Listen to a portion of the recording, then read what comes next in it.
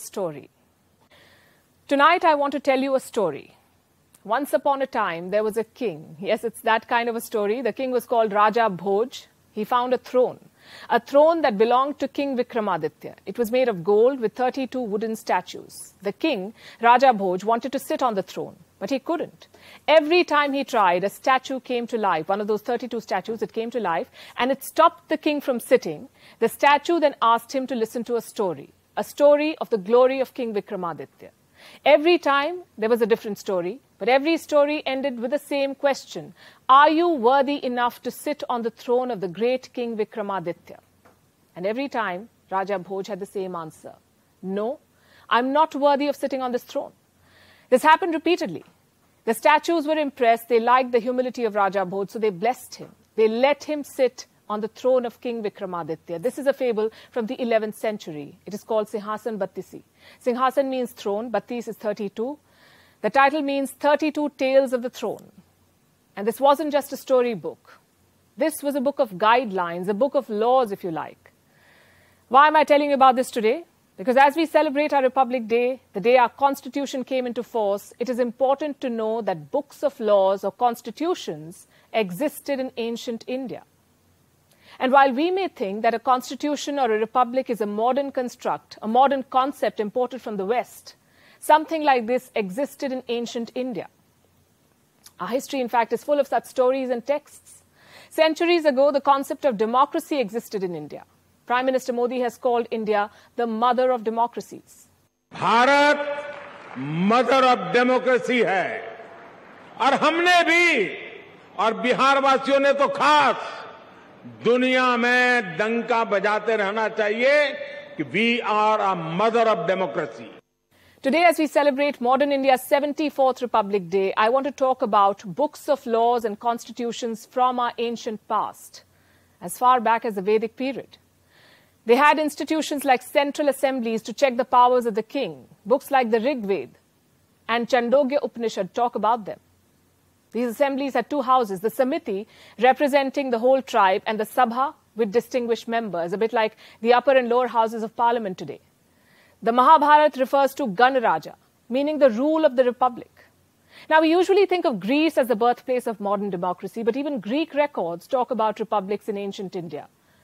Greek historian Diodorus Siculus has a very interesting account. He wrote about Alexander's invasion of India, 326 BC.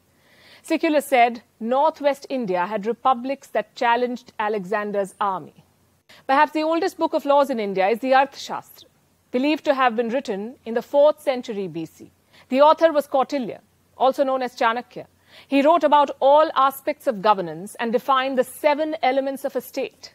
Then there was a Dharma Shastra, written around 600 BC, according to some accounts. It talks about the 4 different stages of a lawsuit. You file a complaint, the defendant responds, the jury deliberates, and finally the judge speaks, a lot like a modern-day court hearing. India was practicing all of this centuries ago. Then we have the Brihaspati Smriti. It talks about the hierarchy of courts, amazingly similar to modern-day legal systems. At the lowest level was the family arbitrator. Stage 2, a court with a judge. Stage 3, the court with the chief justice. And right at the top, the king's court. And the king was not the sole decision maker. He had counselors and judges.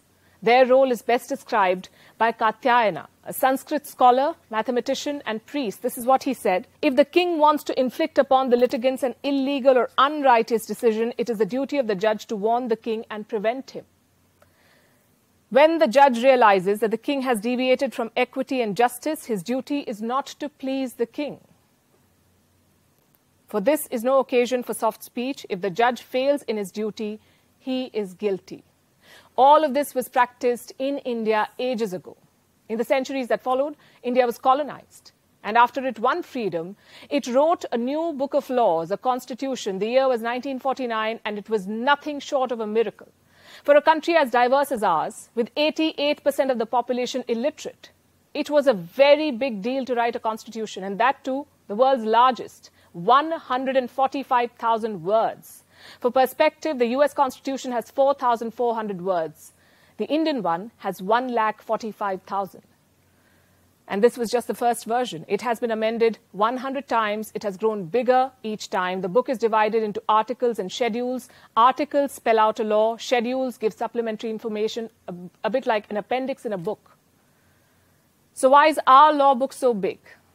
Because we have a big, diverse country. Our difficulty is how to make the heterogeneous mess that we have today take a decision in common and march in a cooperative way on that road which is bound to lead us to unity.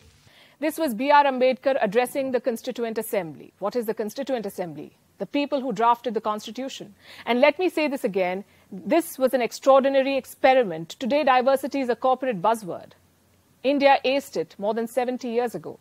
This group that wrote the Constitution had 389 members from all parts of India. Then partition happened. Some went to Pakistan. 299 were left. They took 3 years to write the book. The original copies were not typed or printed. They were handwritten by a calligrapher called Prem Bihari Narayan Raizada. He wrote in English and Hindi, and he did it for free. What he wanted was his place in history. He wanted his name on each page of India's Constitution and his grandfather's name on the last page.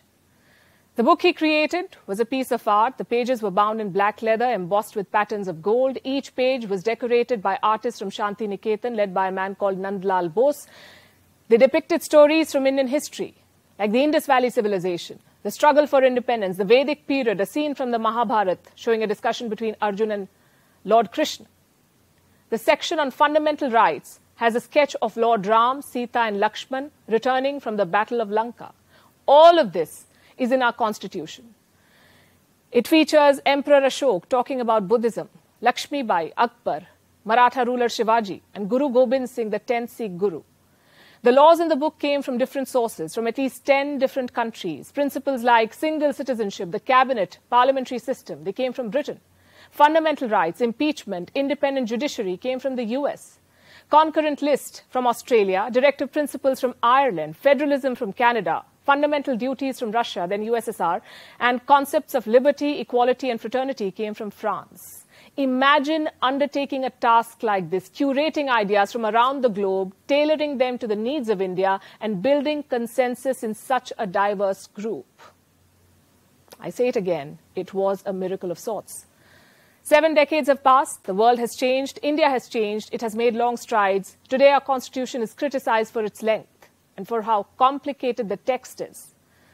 Well, some criticisms are valid, but when you look at the context, how this text came into being and how it stood the test of time, you're awed by the story of this book.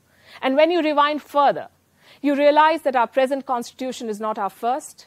We've had books of laws and republics and democratic institutions long before we started looking west for inspiration.